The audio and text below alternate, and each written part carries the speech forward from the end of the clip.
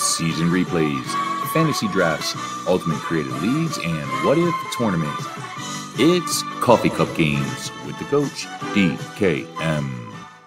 Hey, it's Coach DK. We're continuing our series with a replay of the year 1900 using Strat-O-Matic. It is Saturday, October 13th, 1900, and in our calendar, that means Game 6 of the American League and the National League Championship Series. In the American League, you got the number 7 Buffalo Bulls leading the series 3-2 over the number 1 seeded Chicago Invaders. But the series is going back to Chicago for the final 2 games, so Buffalo has an uphill battle to wrap up the series. In the National League, we got the number 1 seeded Brooklyn Superbas leading the series 3-2 against the number 3 St. Louis Cardinals. Brooklyn, who is 11-3 in the playoffs overall, 6-0 at home, undefeated, has 2 games to wrap up the series and represent the National League in the Diamond Cup or the World Series. And our first game today will be from the National League. We got number 3 St. Louis Cardinals visiting the number 1 Brooklyn Superbas. As mentioned, Brooklyn leading the series 3-2 and is undefeated at home. On the mound for St. Louis, we got right-hander Jack Powell. He went 18-13 during the regular season with a 4.34 ERA. He was one of their most frequent starters with 42 games started. In the postseason, he is 3-1 with a 5.04 ERA. For Brooklyn, a surprise start as they send southpaw Jerry Knops. He went 7-5 with a 2.05 ERA during the regular season. And in the postseason, he has only pitched in 1 game for only 1 inning. And the starting lineups for both St. Louis and Brooklyn. No changes for St. Louis, as you can tell. John McGraw's leading off. McGann, the first baseman, batting second. Burkett, the left fielder, with 16 RBIs, batting third. Mike Donlin, 7 home runs, 25 RBIs. The right fielder, batting fourth. Robinson getting the start at catcher with only 1 at bat. Keister, the second baseman. He's going to be batting 6th. Wallace, the Hall of Famer, struggling, hitting only .219, batting 7th. Hedrick, the center fielder, hitting .353 with 9 stolen bases, batting 8th. And Jack Powell, the pitcher, batting 9th. For Brooklyn, 3 Hall of Famers all leading the way for Brooklyn. Kelly, third baseman, hitting .397, will be leading off. Sheckard, the left fielder, with 9 stolen bases, batting 2nd. Wee Willie Keeler, hitting .438 with 17 RBIs, batting 4th. Fielder Jones, struggling in center field, batting 4th, hitting .231. Huey Jennings, first baseman, hitting .357. Daly, the second baseman, hitting .277. Duke Farrell, the catcher, batting .220. And Bill Dolan, the shortstop, struggling at .167, batting 8th. And Knops, the pitcher, will be batting 9th. And it's a beautiful day at Washington Park 2 in Brooklyn as Jerry Knops gets ready to take the mound. John McGraw at bat, hitting .283. The third base Hall of Famer is going to lead off the game with a single to left as Jimmy Shecker's going to throw that to the cutoff man.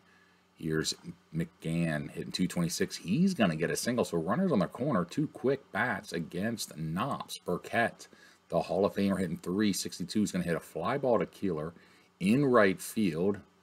It is going to be deep enough for a sacrifice fly, as that's going to score McGraw. So they get a run early. Donlin, the power hitter, is going to line out to Kelly, and McGann gets caught running the second, and that's going to be a double play.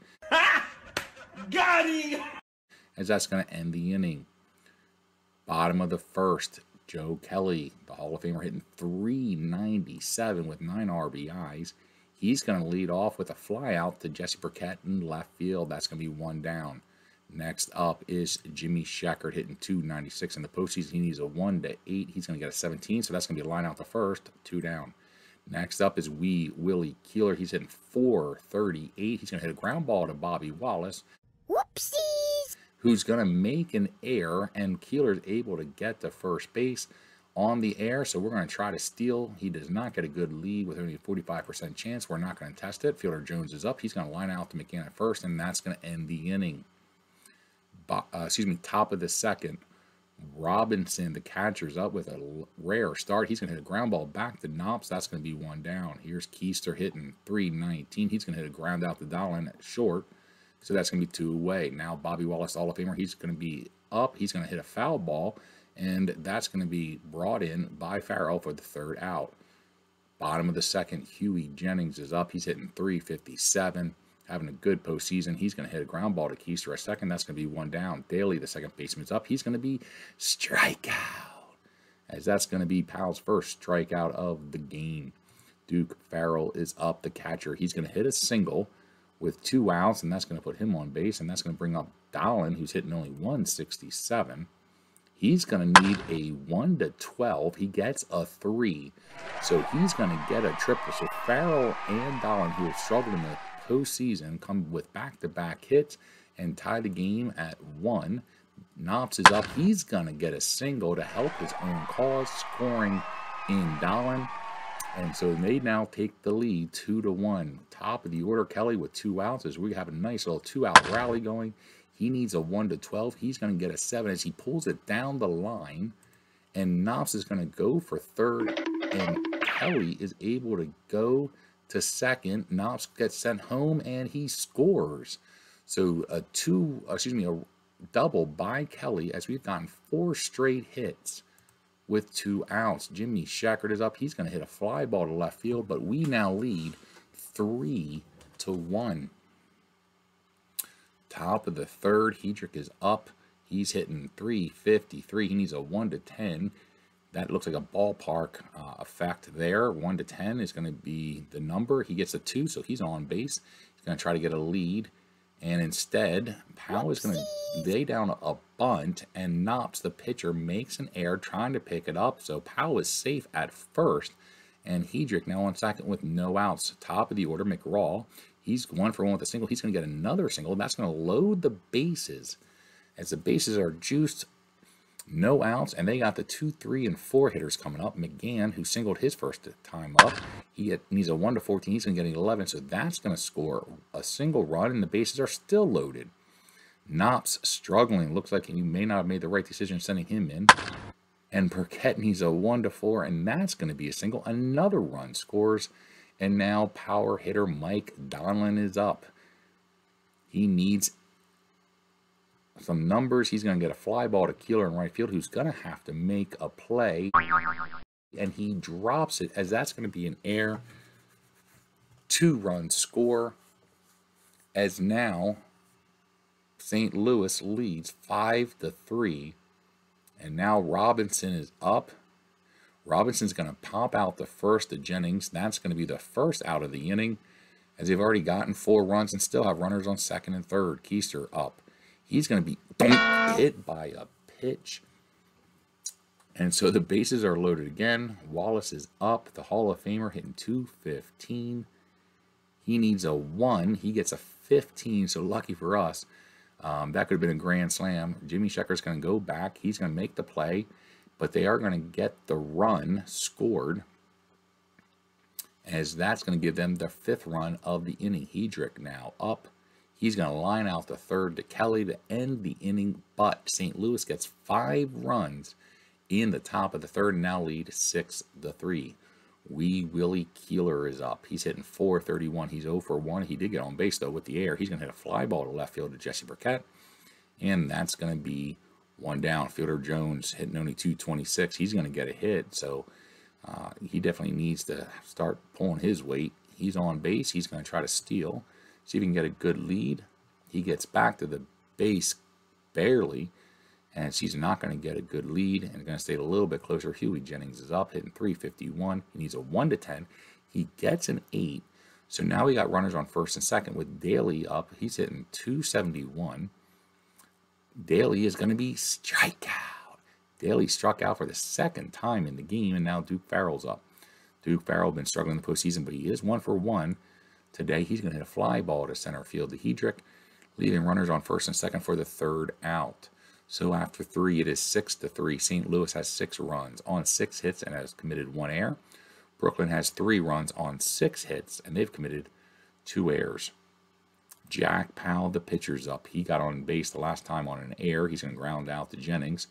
So that's going to be 1 down. McGraw, 2 for 2. He's going to get a walk. So he's on base for the 3rd time today. And now McGann's up. He's going to hit a ground ball to Jennings at first. He's going to take the fielder's choice. And so that'll be 2 down. Burkett is up. He's going to hit a ground ball to Donald. He's going to flip it on over to Daly at second for the 4th out. And that's going to be the 3rd out bottom of the fourth. Dallin is up. The shortstop, he's 1 for 1 with a triple. He needs a 1 to 6 for a triple again. He gets a 13, so it is going to be a single. We're going to try to see if he can get a steal here. He does not get a good lead. And we're going to bring in, I think, a pinch hitter as Knops has struggled so far. So we're going to bring in Doc Casey, who pretty much just gets hit by pitches. So he's going to hit a ground ball to McGraw at third base. McGraw's going to have to make a play. Whoopsies! He does not, as Casey gets on base on the air. So we have runners on first and second. Joe Kelly up, top of the order, no outs. Joe Kelly is going to hit a triple. He has a double already. That scored an RBI, or scored a run, and now he's got a triple that's going to knock in two. So we now close the gap to 6-5 with Kelly on third base. Infield is in. Jimmy Sheckard's up. He's hitting only 286. He's going to hit a ground ball, but with the infield in, he's going to get through, and Kelly's going to score as Sheckard gets a single. So the game is tied. Sheckard is going to try to steal. You're out. And he is going to be thrown out at second for the out. So the first out of the game, or for the inning, Keeler now up. He's hitting 424. He's 0 for 2 today. He's going to line out the short to Wallace. That's going to be 2 down. And now Fielder Jones is up. He's hitting 241. He's 1 for 2. He's going to hit a fly ball in the opposite direction. And Jesse Burkett's going to be there to pull that one in. We bring in Frank Kitson, the guy that we did not start originally. Frank Dollin's up. He's going to line out the second. So that's going to be 1 down. Robinson up. He needs a 1 to 12. He gets an 8, so that's going to be good enough for a double. As he's on second base in scoring position with Keister, the second baseman, up, hitting 315, 0 for 1 today. He's going to hit a ground ball to Jennings at first. Jennings has to make a play. And he does, so he gets the second out as he tags the bag himself, but Robinson advances to third. Bobby Wallace is up. He's gotten a foul out and a sacrifice fly. He needs a 1 to 10. He gets a 6, so Robinson's going to score as St. Louis takes the lead back. Every inning we have runs being scored. Wallace on first. Hedrick is up, and Wallace gets caught off the bag on the pickoff. So that's going to be the third out as we now go into the bottom of the fifth. Brooklyn's Huey Jennings, the Hall of Famer, is up. He's hitting 362. He's 1 for 2 today. He's going to line out the short. That's going to be 1 down. Daly, the second baseman's up. He's going to line out the Keister at second. And Daly's going to be hurt on the play. Ouchie. So now with 2 outs, Farrell's up. He's 1 for 2. And it looks like there's going to be a play with the catcher as Robinson grabs the ball in foul territory. And that's going to be the third out. So we bring in Lave Cross for the injured Daly. Cross is going to go to third. Kelly's going to go to first. And Jennings is going to go to second. Top of the sixth, Kitson on the mound still. He's going against Hedrick, the center fielder. He's hitting at 357. He's 1 for 2 today. He's going to hit a fly ball to Keeler in right. That's going to be 1 down. And now Jack Powell's up. They're going to bring in a pinch hitter as he's allowed 6 runs in 5 innings of work.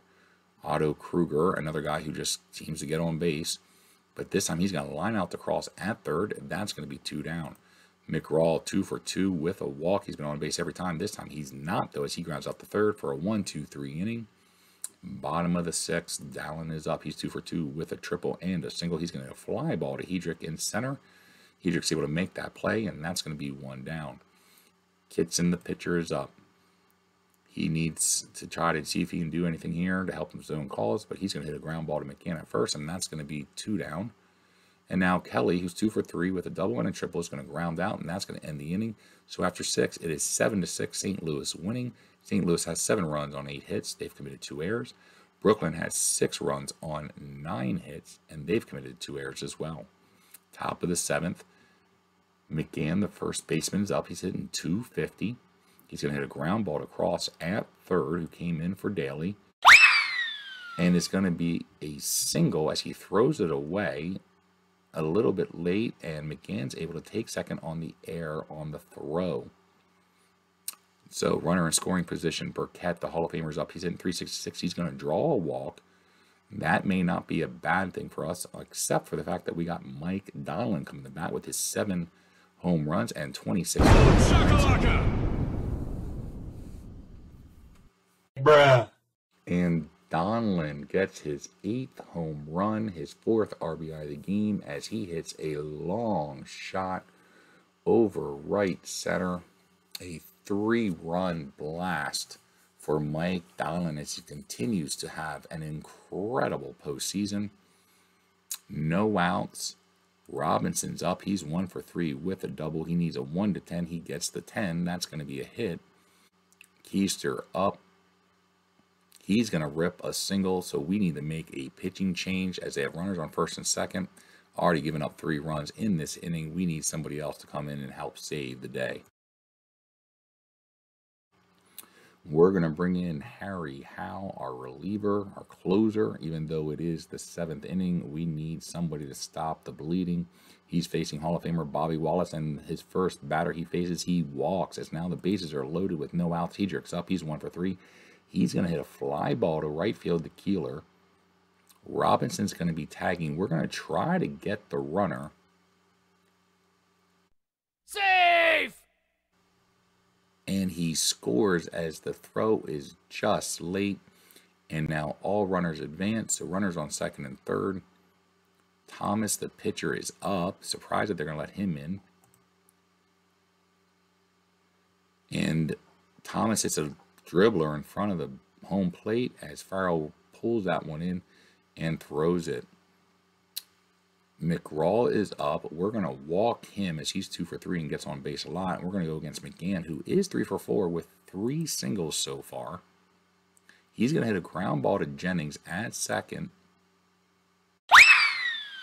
And it's going to be another single with an air. You're killing me, Smalls! All 3 runs score. McGann on third after the single and the throwing errors by Jennings. Burkett is up. He's going to hit a fly ball to center field. The inning is finally over as St. Louis gets 7 runs. And the inning started off by Mike Donlin's home run. Bottom of the 7th, Jimmy Sheckard's up. The left fielder, he's hitting .298. He's going to hit a fly ball to center field. Every hit, every out matters. As we have a huge obstacle to overcome. We Will a Killer, who is 0 for 3. He's, struggling in this one. He's 0 for 4. As that's going to be 2 down. Fielder Jones is going to hit a ground ball to McGann at first. And that's going to be a 1-2-3 inning. And now Donlin's up, the power hitter. He's got 4 RBIs, including that huge 3-run blast last inning. He's going to get out, though. That's going to be 1 down. Robinson, the catcher, who got the surprise start. He actually is 2 for 4, but he's going to be 2 for 5 as he grabs out to Kelly at first. Keister is going to hit a ground ball to first. That's going to be the 3rd out. So a 1-2-3 inning. Bottom of the 8th, we have 6 outs to make up 8 runs. Huey Jennings, the second baseman, in 356. He's going to lead us off, but he's going to be strikeout. So 1 down. Lave Cross is up playing third. He's going to hit a ground ball to McGann. That's going to be 2 down. And now Duke Farrell's up. He's going to get a single, so hoping to get a 2-out rally started here. Donlin, who's 2 for 3, he's going to hit a ground ball to Keister, who is a horrible defensive player. Whoopsies! And that's going to be an error. So runners on first and second, and we're going to have to take advantage of the opportunity and bring in a pinch hitter. We bring in Deacon McGuire to come in and try to see if he can keep this 2-out rally going. And it's going to be a wild pitch by Tom Thomas. Great name, Mom and Dad.